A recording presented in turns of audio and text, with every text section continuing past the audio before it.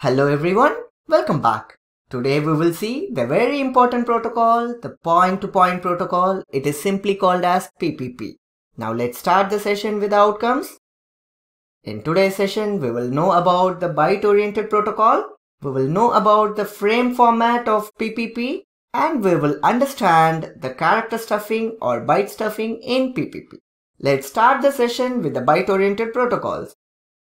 We know the byte-oriented protocol simply views the frame as a collection of bytes or character, and that's why it is also called as character-oriented approach. We have basically three protocols: BySync, which is binary synchronous communication protocol, which we have seen in the previous lecture, and today we are going to talk about the PPP, point-to-point protocol, and obviously in the next lecture we will be talking about DDCMP, which is Digital Data Communications Message Protocol.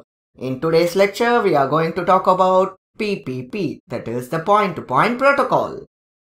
Point-to-point protocol is a data link layer protocol, and to be precise, this is a wide area network protocol. PPP is a WAN protocol and which is commonly run over internet links. Whenever we say internet links, it means between two routers. PPP protocol is widely used. So we can also say that it is a WAN protocol. Basically, PPP has two main usages. This protocol is widely used in broadband communications, having heavy loads and high speeds. And obviously, internet is the area where it has heavy load and high speeds. And at the same time, it is also used to transmit multi-protocol data between two directly connected computers. To be precise, point-to-point devices. Point-to-point devices means between two routers. PPP is widely used because it is not a simple LAN protocol like Ethernet. PPP is a WAN protocol. Let's see the frame format now. The frame format of PPP include the starting is the flag, which is of 8 bits, and then comes the address, which is of 8 bits, then comes the control field, which is of 8 bits, and then the protocol part, which is of 16 bits, and then the payload part, which is a variable length payload, and whatever we receive from the upper layer, that is the network layer, will be there in the payload part. And then comes the checksum, which is of 16 bits. And finally, the flag sequence, which is the end sequence. In the format of PPP, we can see the flag appears in the starting of the frame and in the ending of the frame. The flag is the beginning sequence and this flag is the ending sequence. Let's see the frame format in detail. The frame format of PPP starts with the flag. The flag, which is of 1 byte. 1 byte means 8 bits. We know there are two flags. One is in the beginning and the other one is at the end. And this 1 byte information marks the beginning and the end of the frame. And the pattern of the flag is just like the HDLC. So 0, 6 ones followed by 0. And this is what the starting and the ending sequence. And then comes the address field. And this is a 1 byte information which is normally said to be all ones in case of broadcast. We know this is also of 8 bits and it is a 1 byte information. And then comes the control field. But this is a 1 byte information and set to a constant value as 1160. And then comes the protocol field, which is very unique in PPP.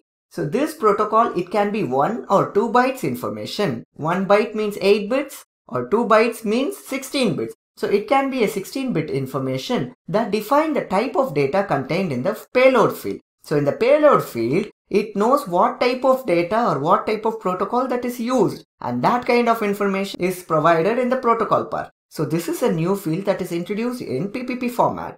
Then comes the payload, and which is obviously a variable length payload, and this carries the data from the network layer, and the maximum length of the payload is 1500 bytes. However, this may be negotiated between the endpoints of the communication. Say in a WAN protocol, the negotiation can happen between two routers, and these two routers are going to decide upon what is the maximum length of the payload is. And finally, the checksum field, and it is of 16 bits or 2 bytes. In the bit-oriented protocol HDLC, we have seen CRC technique as the error detection technique. In BySync also, we have seen CRC as the error detection technique. In PPP, it uses checksum. It is also known as internet checksum. Don't worry about the error detection techniques, guys.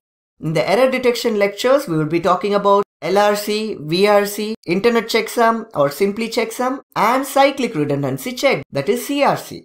And that's it about the frame format. But there is a problem here. The sequence of this flag, that is 0610, and the ending sequence is also the same, that can appear in the data part. So how this is going to be overcome? So this is going to be overcome with the help of character stuffing or byte stuffing, because PPP is a byte-oriented protocol. Character stuffing. We know that the flag sequence may appear in the payload part, so it has to be handled. So we are going to add one extra byte of information to handle the situation.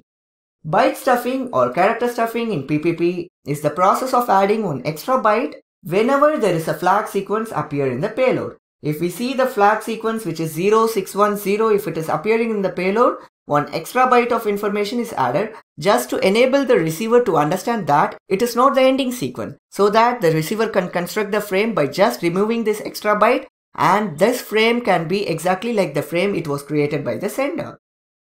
And that's it, guys. I hope now you are clear with the byte-oriented protocol. You know the frame format of PPP. You understood the significance of character stuffing or byte stuffing in PPP. I hope you guys have learned something new today, and thank you for watching.